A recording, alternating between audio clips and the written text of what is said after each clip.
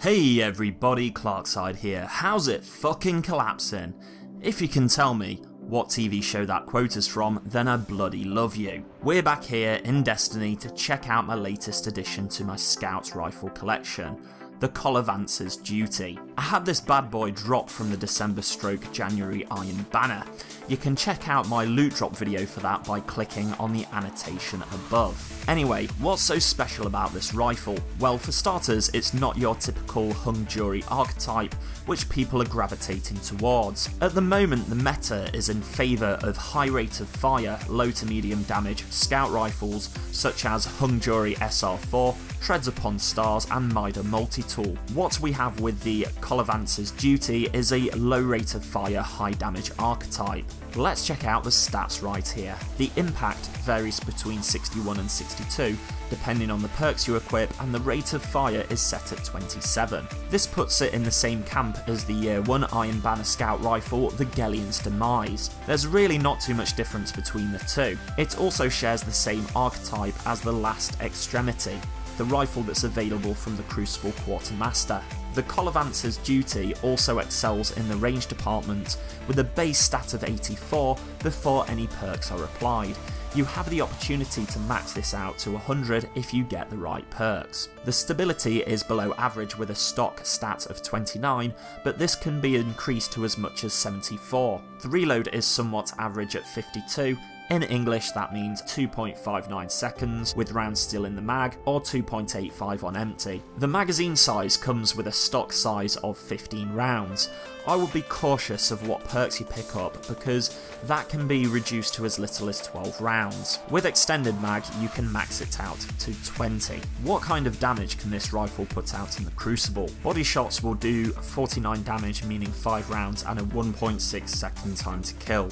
Headshots will land 73 damage, meaning 3 rounds and a 0.8 second time to kill. With the stock magazine size of 15, you'll probably get 2 kills per mag, 3 kills if you're a real hotshot. I lucked out with my role of Third Eye and crowd control, but the kind of perks you want to keep an eye out for are the ones that will extend your range or increase your stability. For sights, a lot of that comes down to personal preference, but my top picks are Red.ORES, Red.ORS1 and TrueSight IS. Perks to look out for on the first spot are Triple Tap, Zen Moment and Crowd Control. As happy as I am with Crowd Control on my rifle, I would trade it for Zen Moment any day. For the middle column, for PvP starting with the top spot, I would choose Explosive Rounds, High Caliber Rounds, Perfect Balance or Field Scout. For PvP, I would look for Perfect Balance or Field Scout any day. For the middle spot, there's not a great deal of perks available that I would actually choose. They seem to either trade increased stability for reduced range or reduced magazine size. Two things I'm not willing to give up unless I really have to. For the bottom spot, look out for custom optics or small bore. On the third spot to the right here, there's only really one contender for PvP and that's Third Eye, but I would settle for Outlaw or Hidden Hand at worst. If you're going for a PvE build, then Army of One or Grenadier are okay options if you've got top tier picks for the rest of your perks. Okay, so why is Third Eye so important for PvP? Well, with this being a low rate of fire, high damage rifle, it is suited to mid to long range.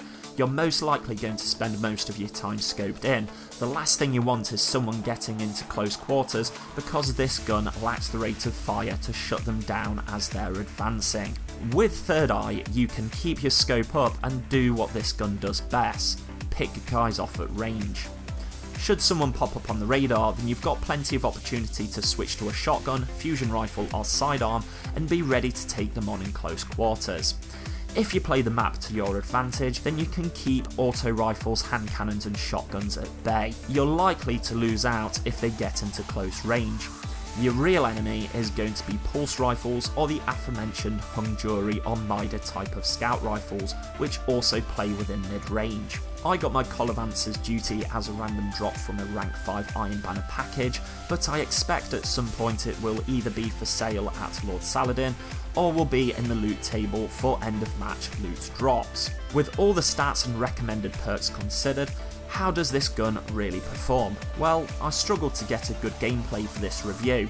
I'm by no means a Crucible beast or anything, but for previous videos I've managed to get a good gameplay, say like a KD of 2.0 plus, within a couple of hours of gameplay.